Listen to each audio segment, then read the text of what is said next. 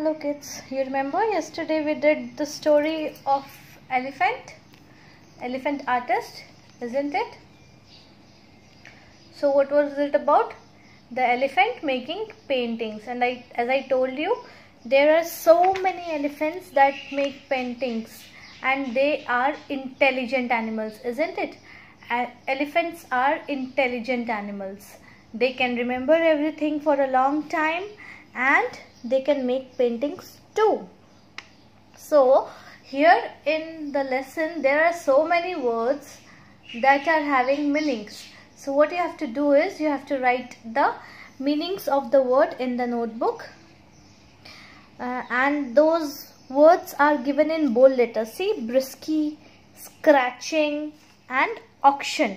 So what is brisky? Brisky is doing anything quickly, and scratching is like scratching, making a mark. When we do a painting, we first mark, right? We make a mark and then we do the painting.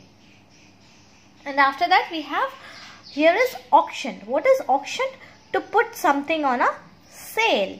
Like if we have to, if you do any painting or if you do any kind of work that can be put on sale, like making a teddy bear or making a jewelry. So what we can do is we can put it on an auction, right? Fine. Now we are going to, I'm going to explain the questions and answers of this lesson. Now I'm going to explain the exercises and question answers of this lesson. This is what we are going to do today. Fine? Okay. Now here what it is.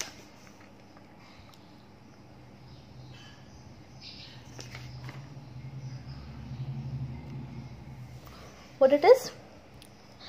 Ruby was an Asian gorilla that lived in the Phoenix Zoo. What was Ruby? Ruby was here it is true and false, right? We have to write true or false for the sentences given. Write T for true and F for false. Ruby was an Asian gorilla that lived at Phoenix Zoo. Who was Ruby? Ruby was a gorilla? No, right? So it is false. Who was Ruby? Ruby was an elephant, artist elephant, isn't it? Ruby was born in Thailand. See, we have studied in the lesson. Ruby was born in Thailand, isn't it? So this is true. Yes, Ruby was born in Thailand. One day her keeper saw her painting in the dirt with a brush. What did the keeper see? Did the keeper saw her painting? No, this is false. The keeper saw her scratching the dirt with a stick, right? So this is also false. At the age of 50, she died from an infection. When did Ruby die? Did Ruby die at the age of 50? No, Ruby died at the age of 25, right? So this is also false. Two elephants from India were also given the opportunity to become artists. This is true or false? Yes, this is true. See, it is written here isn't it? See, it is written in the passage also. Two elephants from India were also given the opportunity, isn't it? So, this is true. Yes, two elephants from India were given the opportunity. Fine? Okay. Now, question and answer. Where did Ruby live for most of her life? Where was Ruby living? Where did Ruby live for most of her life? Ruby lived in the Phoenix Zoo, that was in US, United States, isn't it? And where was she born? She was born in Thailand, but She was brought to the Phoenix Zoo in US. How old was Ruby when she came to America? See, how old was Ruby when she came to America? Ruby was only 7 months, isn't it? It is written in the passage. See, she was about 7 months old, right? So the answer we have to write is Ruby was only 7 months old. How did the zoo staff get idea of giving Ruby paints and brush? Why? Because one day the Ruby's keeper saw her briskly scratching the dirt. See, it's written over here. One day her keeper saw her briskly scratching the dirt with a stick. So they gave her a paintbrush and some paint. From here they got the idea that if we train her, she can do nice painting. Fine? Okay. Now number 4. How did Ruby die? How did Ruby die? Ruby died from an infection when she was 25 years old. See, it's written here. Ruby died from an infection when she was 25 years old. Right? Even animals भी बीमार पड़ते हैं ना, उनको भी infection लगता है. Like see, now we are getting infected with coronavirus, isn't it? Coronavirus से हमें infection लगता है, तो if we don't take care of ourselves, we will be also falling into the danger and we will be jeopardizing our lives. We can fall into the danger और हमें भी infection लग सकता है अगर हम ध्यान नहीं रखें, right? So similarly, Ruby also died of some infection. But it was a brilliant, intelligent, blessed animal that can do painting.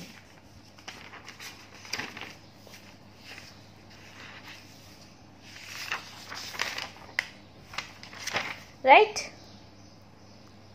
Okay.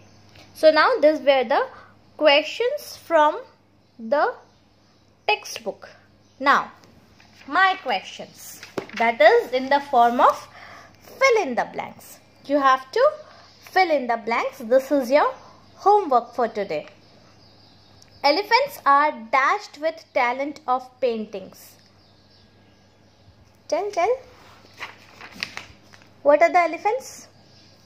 See, elephants are gifted with the talent of painting, isn't it? So, what will be coming here? Gifted. Elephants are gifted with talent of paintings. Okay.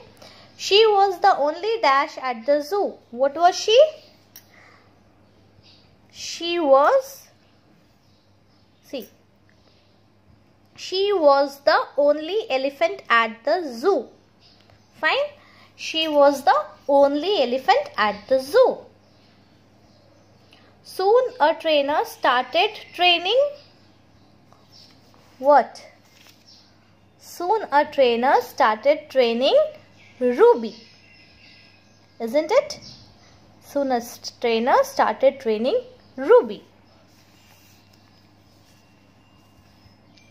Then one of her dash was sold for $25,000. What was sold for $25,000? One of her paintings. One of her paintings were sold for $25,000. First art school for elephants was opened at dash in Lampang.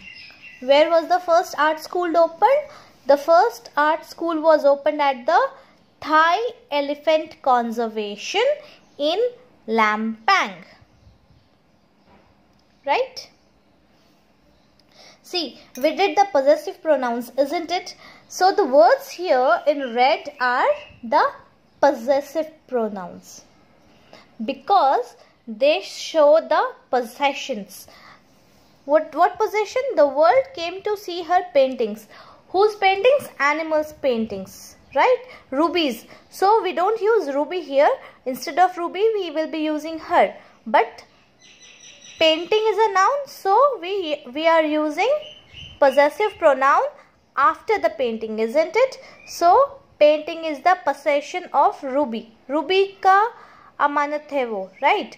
Painting पे Ruby का अधिकार है, so it is hers painting. Now see here, painting of theirs. Soon painting of theirs became famous. Whose paintings? Elephants. So elephants here is a plural noun. So plural noun के साथ we are using theirs for possessive pronoun. And also paintings is a noun or plural noun. So theirs we are using after the plural noun, right? So possessive pronouns for plural noun is theirs. Plural noun is elephants and possessive pronoun is theirs because it's a plural. Many elephants, right? So it becomes elephants, isn't it? Okay. Now, what else we can do from here is we can find out the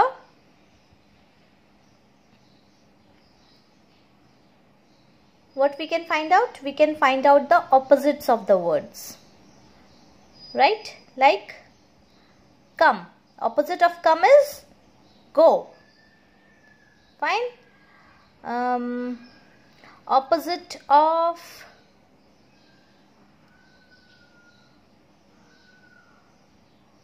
red can be green because red is for stop and green is for go, right?